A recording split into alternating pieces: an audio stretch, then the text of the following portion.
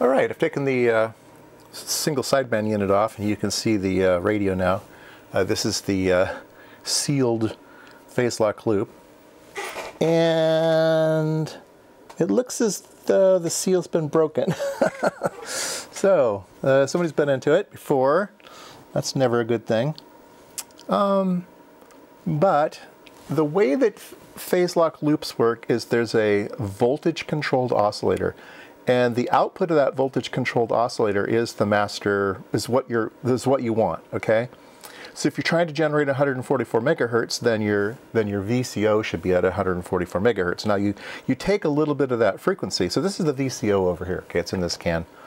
So you take this, the output of this VCO, and you run it into the phase lock loop, and it compares, and it does some divisions and multiplications and stuff, and tries to figure out what it wants. But basically, this box controls this box, okay? That's what you need to know. This box outputs a voltage that controls this box. So this box is a voltage controlled oscillator, so this controls the voltage, okay?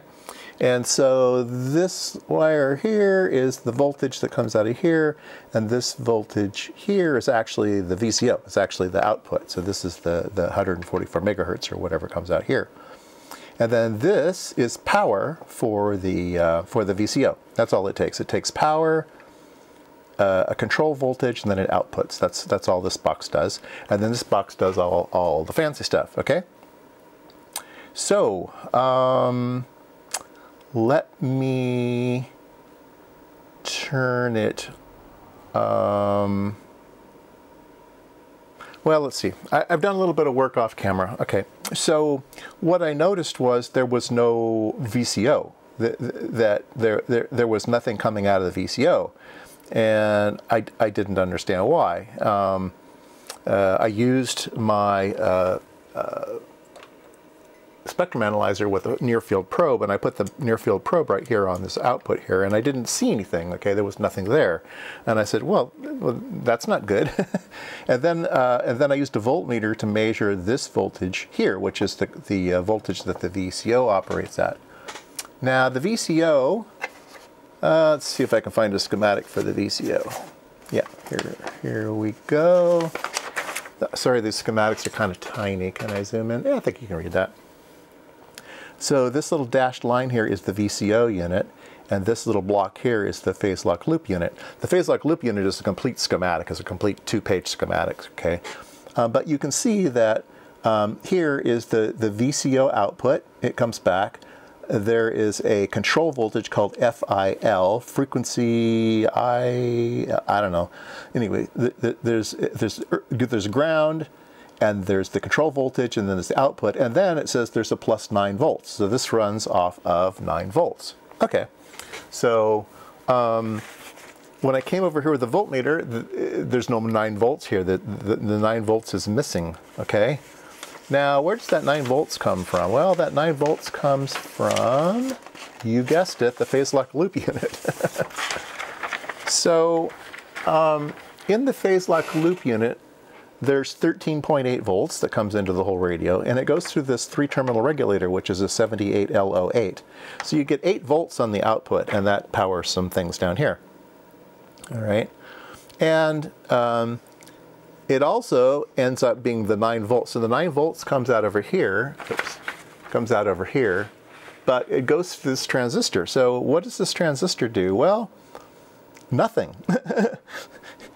It's always biased on, and it's just a buffer. So for whatever reason, they decided they wanted to buffer this voltage. So this is just an emitter follower with 8 volts coming into the base and the collector. So 8 volts in, you're only going to get, 7.5 volts out. And then they call it 9 volts. So I don't quite understand why they're doing what they're doing. All I can figure out is maybe they figured out that 9 volts was just too much, and they needed to drop it a little bit. They could have just used a diode. But I really don't know. Maybe there was some feedback. Maybe this VCO ended up getting the 8 volts dirty or something, and they buffered it with this with this transistor. I don't know. Anyway, I suspect that either this transistor is bad or this voltage regulator is bad, because I'm not getting 9 volts out. I just not, okay? And so I decided to test that, so that's what we're going to do right now. I've got 8.5 volts right here, okay? And I'm going to put 8, so there's no power at all on the radio, okay? I'm just going to power up the VCO all by itself, okay? So I've got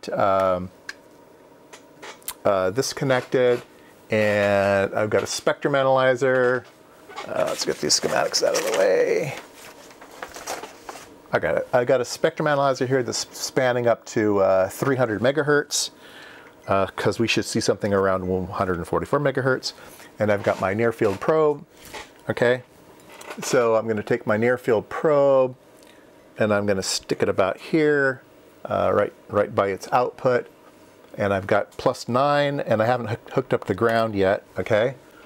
So let's go over here to the spectrum analyzer and see when I hook up the ground. There we go. We're getting a signal. Oh, you know, I had it backwards. The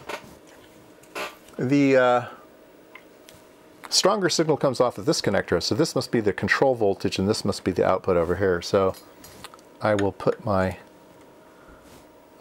probe about right over here. All right, and there we go. We're getting a healthier signal over here, and we can do a peak search, and we're at we are at 139.5 megahertz. And let's go ahead and zoom in on that. And we'll get a better frequency reading now, 140.140. So this should be pretty accurate if we, let's see, we can, frequency span, let's see here, marker functions, marker. There is a counter in here. Where's the counter? Let's see here. Measure.